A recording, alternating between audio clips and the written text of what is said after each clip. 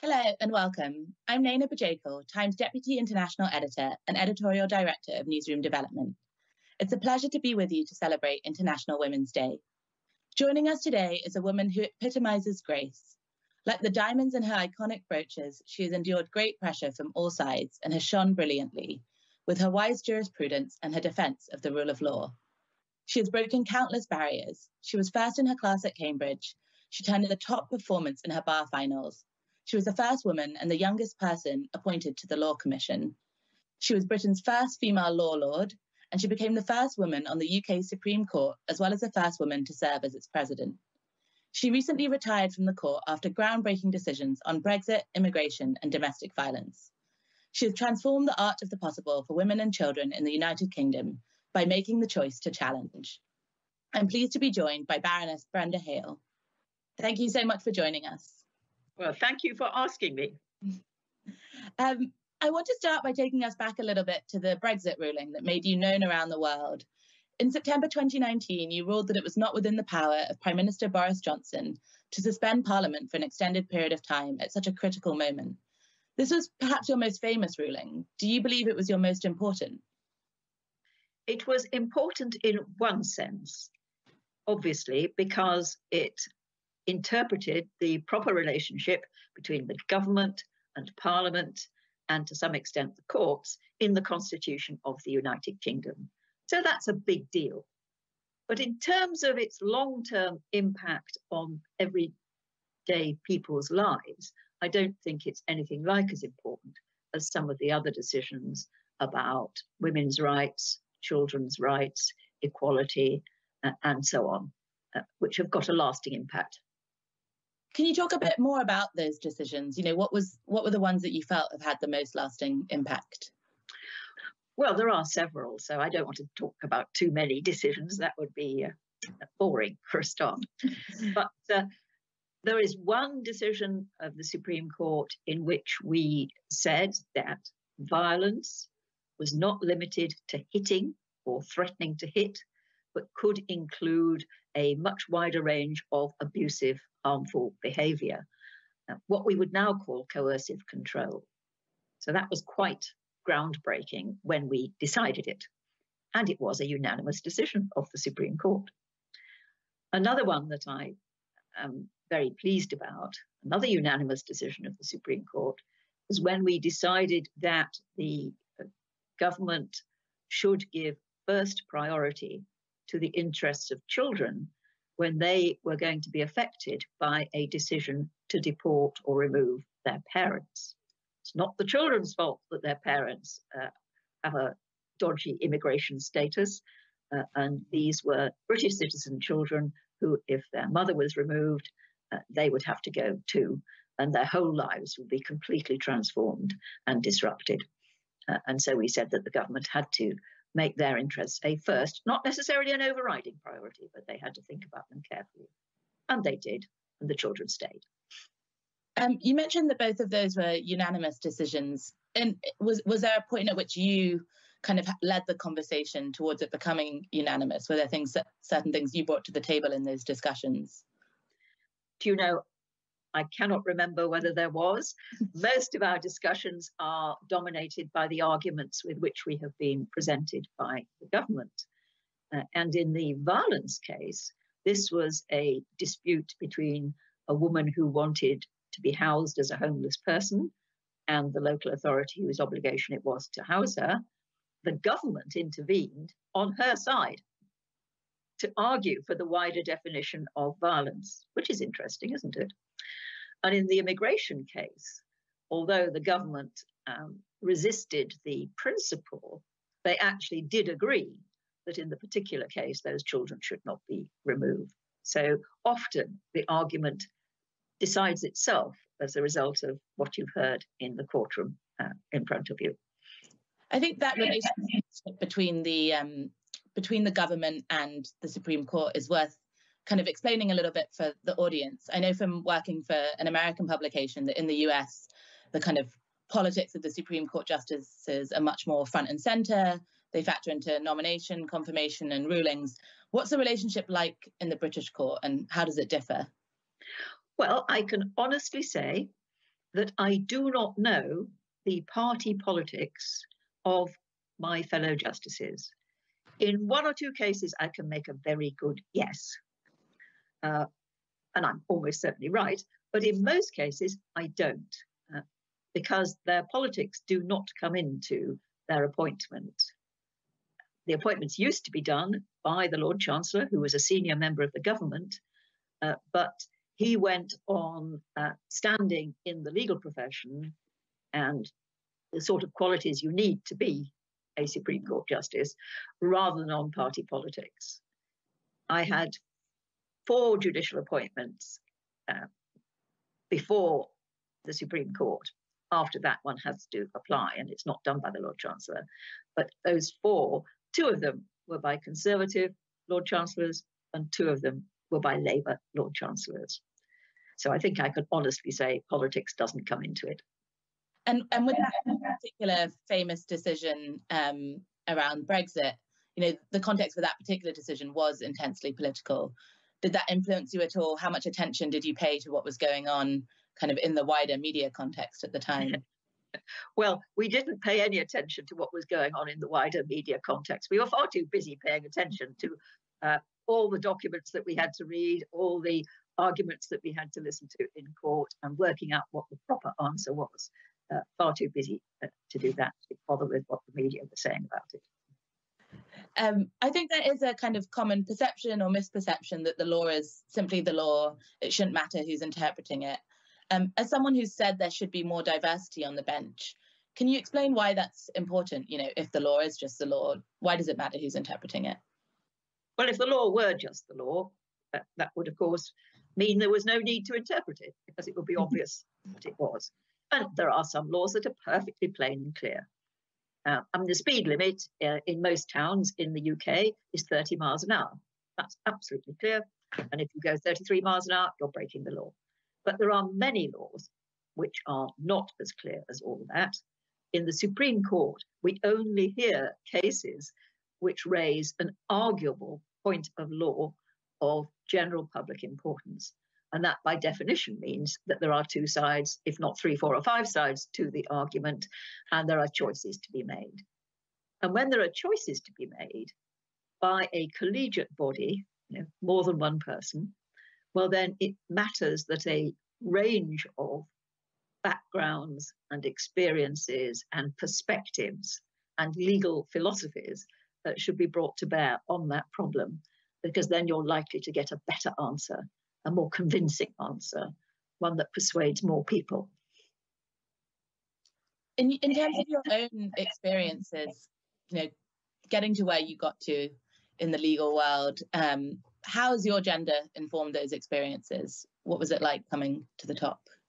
What was it like? Well, of course, when I started out, I am very old, you see, and so I started out in the 1960s as a law student and then a law teacher and a baby barrister. And at that stage, there were very few women in the law. I think there were 6 of us in my year and more than 100 men at Cambridge studying law. And there were hardly any women barristers and solicitors. And the first woman High Court judge was appointed while I was a law student. So you could see that, yes, we were a small minority. But in a way, that was becoming an embarrassment to the powers that be. They realized that women are half the human race. More and more of them were studying law. More and more of them ought to be getting the big jobs in the law. So I don't think that my gender was actually much of a disadvantage to me. It might even have been a bit of an advantage, but say it not. That's an improper consideration. And in terms of what it looks like now, I think, it's much more equal in terms of who's studying law. What does it look like at the kind of higher levels in the legal world practicing? Well, like most other professions, there is an attrition. There are fewer women at the top of the profession, in the senior ranks of the profession, whether you're talking about solicitors, barristers, or judges, than there are lower down or at the more junior ranks. And there are many reasons for that, but one of them is that women quite often decide that they don't want to stay in the self-employed practice of the law because of the demands that it places upon them, especially as barristers and in the big solicitors' firms. It's a very high-pressure existence. There are many, many other ways of putting your legal skills to good use which don't have those pressures. And yet we assume that that's where they fish in order to get the judicial appointments, especially the top judicial appointments. So we have to attack that assumption about where to fish and get them to fish in rather different and wider ponds where there are still many very able women, but they're working in a different way. They may be working for the government, they may be working for local authorities, they may be in other public sector areas such as regulation, or they may be in-house counsel in a variety of commerce, finance, and industry. And they're just as able as the women who are making stars of themselves as advocates in court. And did you know that's where you wanted to end up? Did you have that kind of drive to be a star advocate in court? What kept you going? Well, no, I never was a star advocate in court because I gave up being a barrister to concentrate on my academic career after only a few years. And that was mainly because it's easier to combine family life with being an academic than it is with being a barrister, especially the way the legal profession is organised in the United Kingdom, with a division between the barristers who go to court and the solicitors who do the preparation and handle the clients and all of that sort of thing. So the trouble is the barristers have to be ready at the drop of a hat to travel all over the place and often get their briefs rather late in the day, especially in certain types of work. So not very convenient, really. Whereas as an academic, I could arrange my teaching into 2 or 3 days a week and spend the rest of the time doing my research and writing at home, which was much more convenient. And when you made the decision then to turn to academia, did you think you'd end up in the positions you ended up in ultimately? Absolutely not. No. It was a very big surprise. Why would I? I thought I'll hope to become a full professor and have a successful academic career. Never crossed my mind that I might have a successful judicial career. But after I'd been away from court for about 10 years, somebody in the Lord Chancellor's department, this is in the days when it was still done by the tap on the shoulder from the Lord Chancellor, had the idea, let's diversify the baby judiciary, not by having more women, but by having a few academics with practitioner qualifications and experience. And so he asked me whether I'd like to become a baby judge. And of course I said yes. You were required to retire at age 75. Keeping in mind that Ruth Bader Ginsburg served on the US Supreme Court until she died last year at age 87. Did you feel like your judicial career ended sooner than you would have liked, or were you ready for it to come to an end? I think I was entirely ready for it to come to an end. I'd been a full-time judge for 26 years and a part-time judge for 8 or 9 years before that. So that's quite a long time to be doing the judging job. And I thought I would like to stand back a bit and look at doing other things, like more traveling, more conferences and speaking, more writing, and just possibly to enjoy life a little bit more. Not that being a judge isn't very enjoyable. It is extremely enjoyable, but it is a very high pressure job and it is rather all consuming. It doesn't leave you a lot of time for other things. And so I wanted to do other things. And I also thought it was time for other people to get to be doing the job. What are the other things you have been doing since retiring? I mean, I'm sure the pandemic has thrown a bit of a spanner in the works. Well, I'm afraid the pandemic threw an enormous spanner in the works. I was due to spend a month sitting in the Court of Final Appeal in Hong Kong, and that didn't happen. I was due to go to the World Conference of the International Association of Women Judges in New Zealand. That didn't happen. It's happening virtually this year instead. still don't get to go to New Zealand, which is a great shame because I love the place. There were many other foreign trips for conferences and the like, which also were cancelled. But bit by bit, you know, people started doing things virtually. And so quite a lot of the events have come back like this, often as a conversation rather than a lecture, which I think is much easier for people to watch and more enjoyable.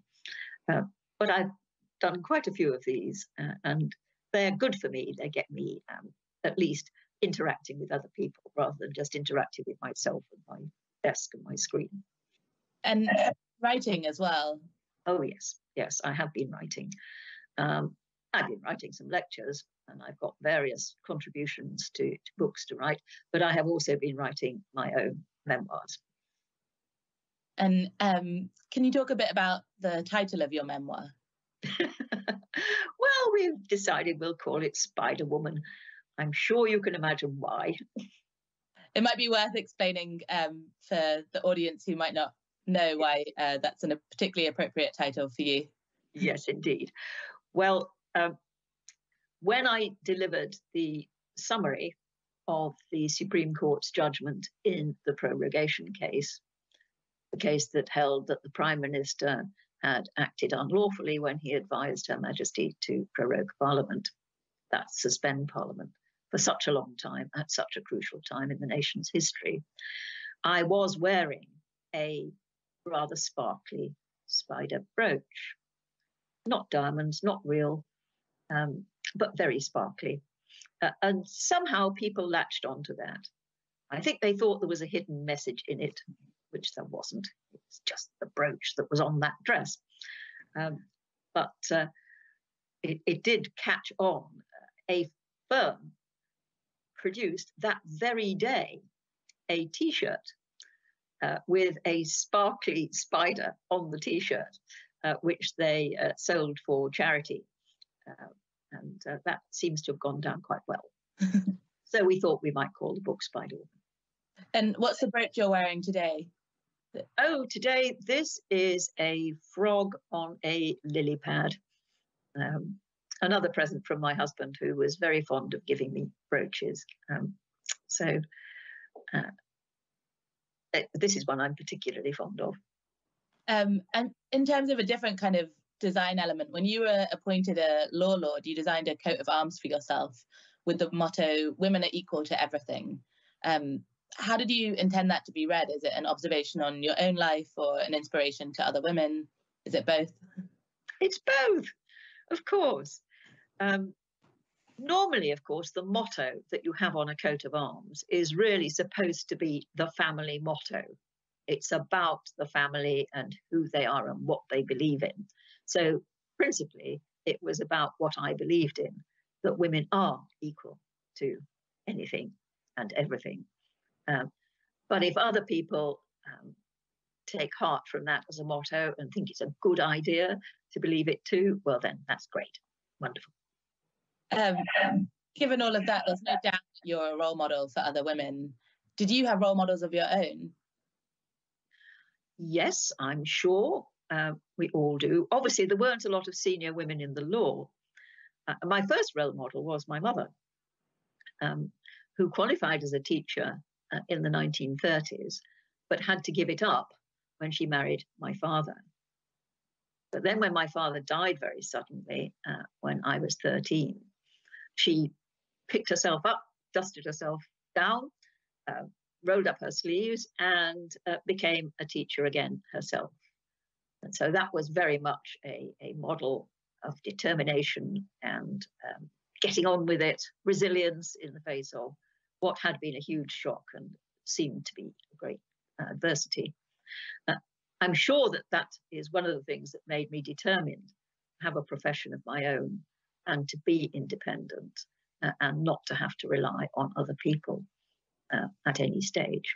So I think it's not only a motivation to go and study law and to have a career, but also a motivation to continue with that career even when I had my daughter. So yes, number one role model, my mother. But there are also people like Rose Hale, who was a very famous barrister practicing mainly in the north of England.